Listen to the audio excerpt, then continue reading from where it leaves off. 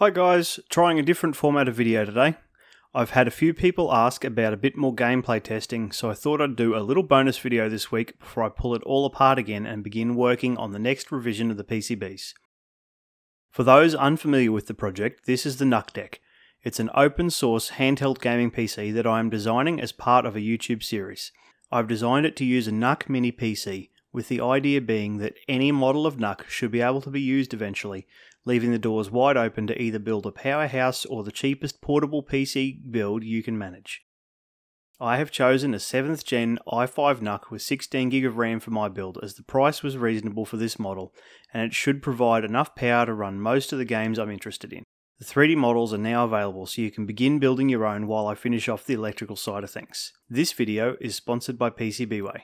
Before I begin testing, I did try out Project SBC's handheld control panel for TDP limiting, and while it does appear to limit the TDP properly, even having the TDP limiter turned off with the app running appears to cause me to lose a fair bit of performance, so I've decided to go without it for the time being. I'll speak to the devs and see if they can work out what's going on. So today I'm just going to be testing out a few games with the NUC running through the watt meter so I can give you a rough estimate of run times for different platforms and games.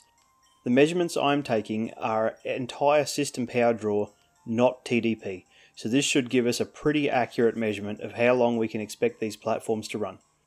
These are obviously only relevant to the 7th gen i5 NUC I've used in my build, but it should at least give you a baseline of what to expect. I have got Afterburner running, but it doesn't appear to support FPS on this particular version of Intel's integrated graphics, so we'll just have to judge on how smoothly the games run by eye. The video is all filmed in 60 FPS, so it should be pretty obvious if any games aren't running smoothly. The display is also limited to 60 FPS anyway, so I have VSync turned on so we aren't wasting power producing frames that we can't display. I'm going to start off with the easiest to run titles and work my way up. To begin with, I started out with Game Boy Advance and Pokemon Emerald. This is running at 3 times the Game Boy's native resolution and is obviously no issue for the NUC whatsoever. If the power consumption does increase from idle, it's such a small amount that my watt meter can't detect it.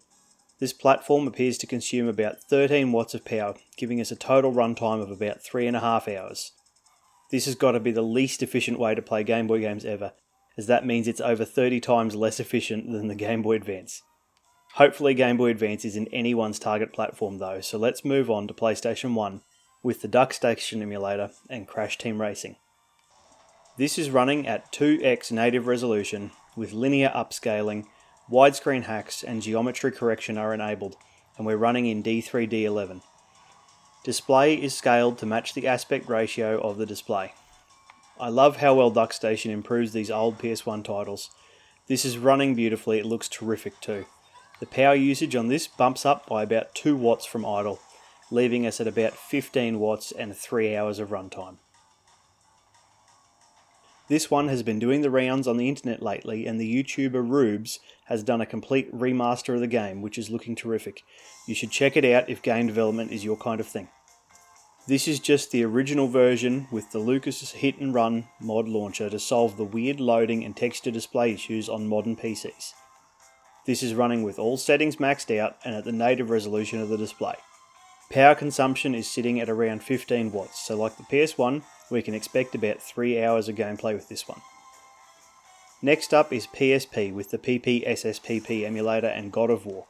Again, this one has absolutely no issues. Resolution is set to auto, so I think it's running at least 2 times the native resolution, but I'm not 100% sure. I picked this one because a number of sources claim it's one of the toughest PSP games to run, so this is a worst case scenario for us. I couldn't get far in this one due to some controller issues, which I will fix in the next revision of the PCBs, but from this initial introduction scene, it appears to be running very well.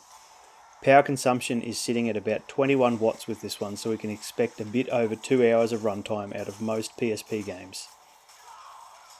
Moving on to PS2 using the PCSX2 emulator with Ratchet and Clank going commando. This one is running at 2x native resolution with widescreen enabled. Everything else is on defaults. I wish I had a save file from further into this game, as this level is a bit gloomy and is challenging to film. Again, this one runs beautifully and isn't much of a load for the NUC, coming in at about 25 watts or an hour 50 runtime. Next up, here's some Wii with the Dolphin emulator and Sonic colours. I'm running the D3D12 backend with a forced 16:9 aspect ratio and the widescreen hack enabled. This one is at native resolution, as any more than that is a bit much for this NucDeck to run smoothly. I've never played this game before now, but I've seen a few other people test it, and it's precisely as fun as it looks. I'll have to give my kids a go at this one because they're going to love it. The colours in this game look terrific on the IPS display, and it runs flawlessly bar a little hiccup just at the beginning as the camera pans around Sonic. Power consumption is about 27 watts, which gives us an hour 40 of playtime for Wii titles.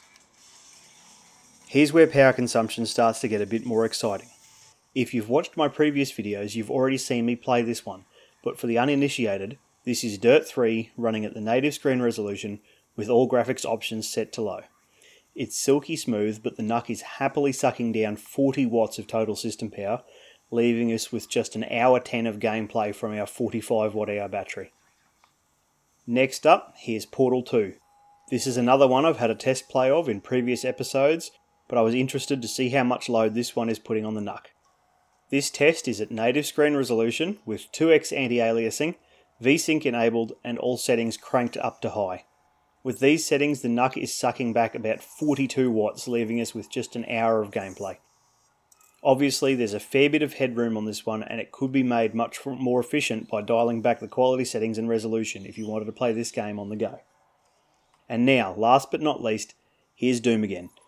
This is running at 1280 by 720, as I couldn't get it to run at the native 1024 by 600 of the internal display.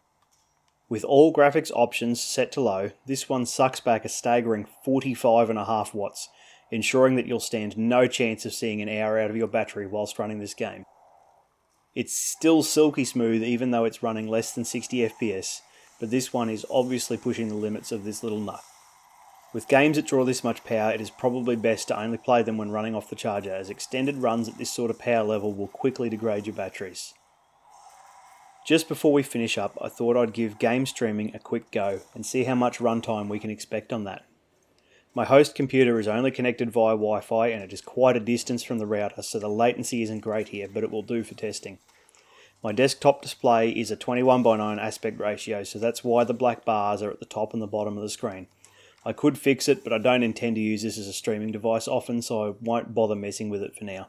As expected, power consumption is pretty low, so you can expect around 2 hours and 40 minutes of game streaming. That's it for the testing for now.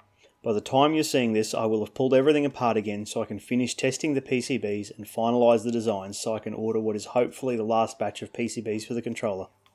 Thanks for watching, guys. Make sure you check out the previous videos if you're interested in the build process, and go give PCBWay some love. They are helping make this project possible. See you all next time.